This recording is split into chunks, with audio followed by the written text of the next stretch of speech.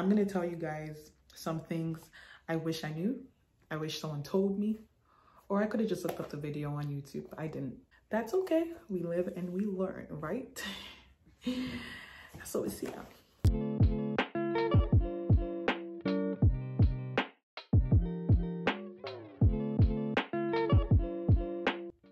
Hi guys, welcome back to my channel. It's your girl Shaila back again with another video. I'm just going to be talking to you guys about what I wish I knew before I started my YouTube channel. I really hope this video is useful to someone out there that's thinking about starting YouTube but has not gotten the courage to do so. You feel me? Before we get started, just wanted to give a quick shout out to TEAMI Blends. Just a shout out to TEAMI Blends. They sent me their detox plan, which is about 30 days long, and it's used for detoxing everything in your guts. If you want to start a healthy lifestyle journey and you're looking for a quick boost, this would definitely be the product for you. My favorite thing that they sent me is actually their tumbler. As you can see, it has TEAMI, and I literally just finished some tea in there. That's why it's green like this. So I've actually started mine and I've been detoxing, and guys, I can tell you, I've seen a difference. My stomach is flatter. Yes. My stomach is actually flatter. I have a discount code. I'm gonna put it right up here. If you wanna shop, you can definitely use my discount code. And you can also use the link in my description box at the bottom. Everything about this is in the description box. If this is your first time here, don't forget to subscribe. Click subscribe, like the video, and I hope you become part of my family on YouTube. I have a few notes. So the first thing I wish I knew before I started a YouTube channel was how to edit. So your girl did not know how to edit. Guys, I did not know how to edit. I knew how to edit pictures, but I didn't know how to edit a video. I was just like, I'll figure it out. So I'm gonna say, before you start a YouTube channel, make a sample video of what you wouldn't actually post and just try out, you know, the regular how to edit. iMovie is what I use. I use iMovie on my phone, and I also use Final Cut Pro on my laptop. So I go between both of those because iMovie only has so many features. Final Cut has a lot more features than iMovie. So I kind of wish I knew how to edit first. That's what held me back from putting my first video out. But I was like, let me just do it and try my hands on it. Literally research. Everything is on YouTube. Just like start typing, how do I edit? It's going to pop up how to edit on iMovie. There's help out there. So if you want to start your channel, just go ahead and go for it.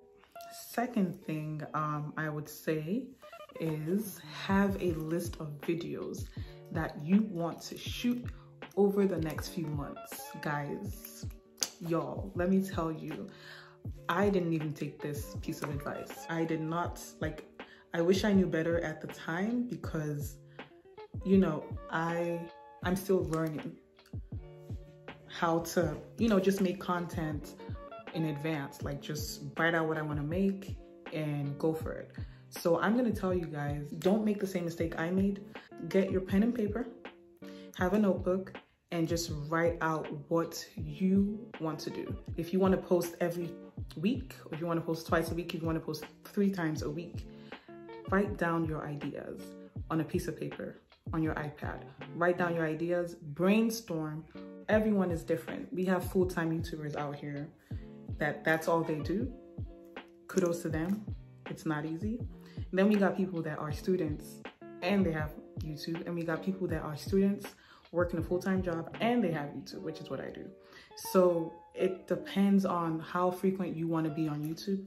Don't just shoot your first video, hey guys, welcome to my YouTube channel, this is going to be about beauty, lifestyle, hair and makeup, and you leave it like that, and then you're ghost for like 3 months. Okay, I loved her first video, where did she go? Once you put out that first content and you know that you're popping, you know that you have things to share with the world, people are gonna want to see you again. Do you have personality? So depending on what market you're going for, that's gonna matter. For example, if I do makeup and I just do makeup really good, like I'm so good, I don't even have to talk in my videos, I just have to do a voiceover and show you guys how I beat my face. cool, I'm gonna sell my market, or I'm gonna get those views and engagement because I am just really dope at what I do. But if I do okay makeup like this, you know, okay makeup, and I'm doing a voiceover, why will people come back to my channel? And I started being more myself. I started showing my personality. So I started showing my personality in haul videos, vlogs, and people were like, oh, so this is how you are. What's special about my channel that 200 other people don't already have? Personality. There is only one you, okay? There's no one else that's like you. But I'll tell you guys, once you continue filming, naturally your personality, everything just starts to come out. My personality started showing after I did my sibling tag. I think that's when my personality started showing. So yes, bringing people on your channel helps you be yourself more, because you're not just having a monologue every time.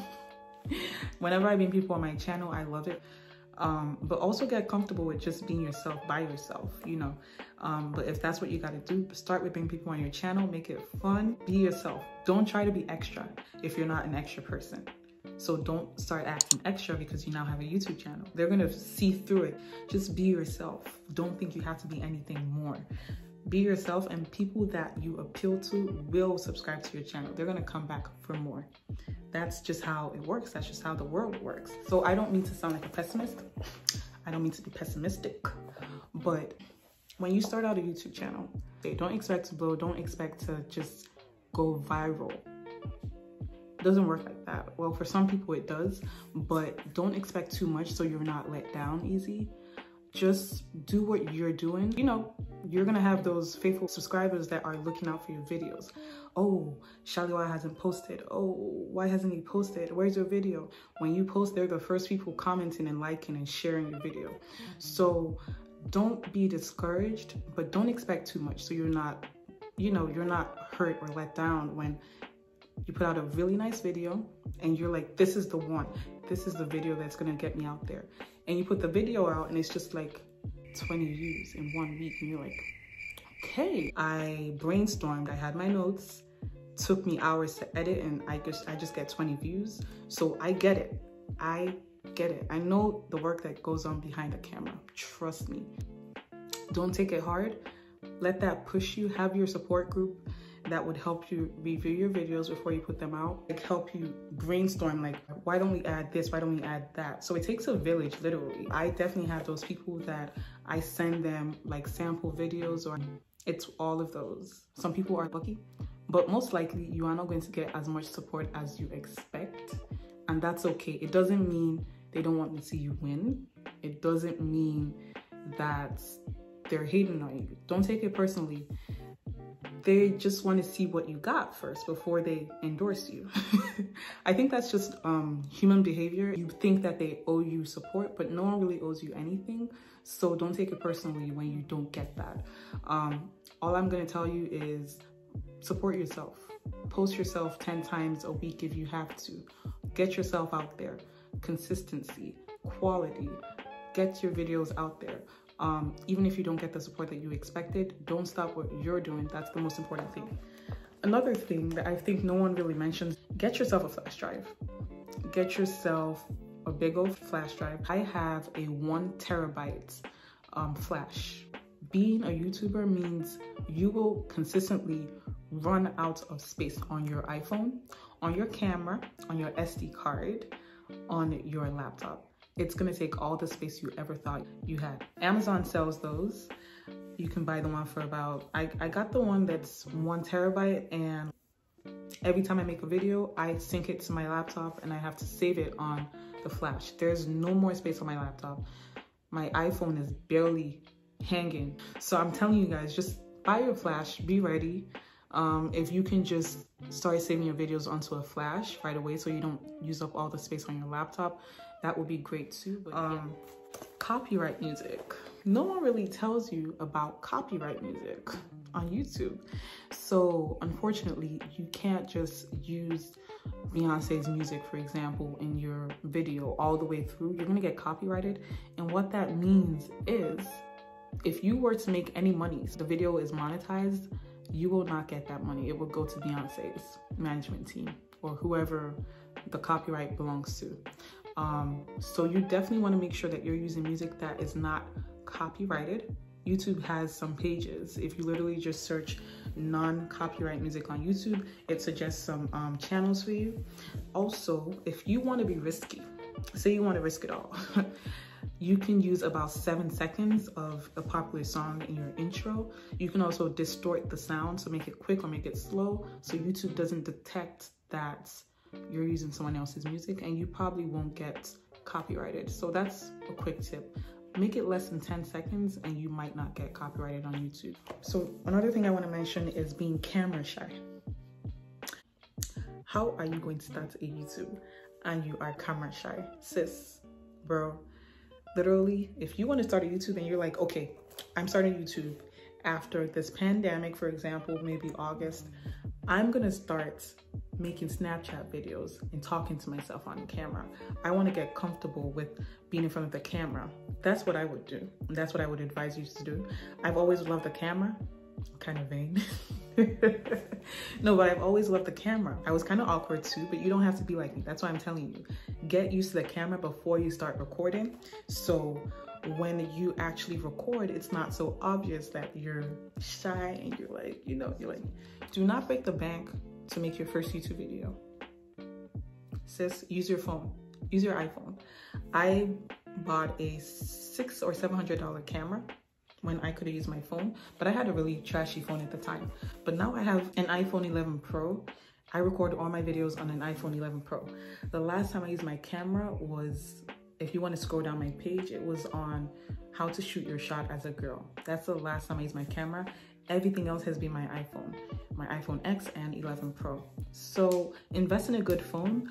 It's an investment because you get to take calls, you get to respond to text messages and all of that, and you can record. So that's an investment when you get an iPhone as opposed to a camera. But whatever you prefer, I would definitely advise you to get that. So YouTube is pretty competitive.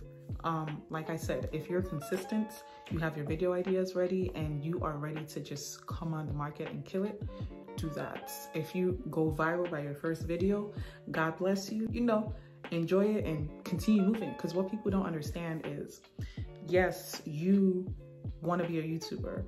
You want to put those videos out, right? You want to get the fame that comes with being a YouTuber. But when you get the fame, do you know what you're going to do with it? Are you going to be able to maintain that fame? Are you going to be able to put out videos that you need to put out to keep that going? So it's not about just getting there, it's also about maintaining when you get there. Give this video a thumbs up if you're starting a YouTube video soon. Good luck to you. I really hope that it goes great and you're successful with it. I hope this has encouraged you to make a video or to make your channel, or at least made you think about it a bit more. So I hope it's done either of those for you. And once again, my name is Shalewa, and I will see you guys in my next video.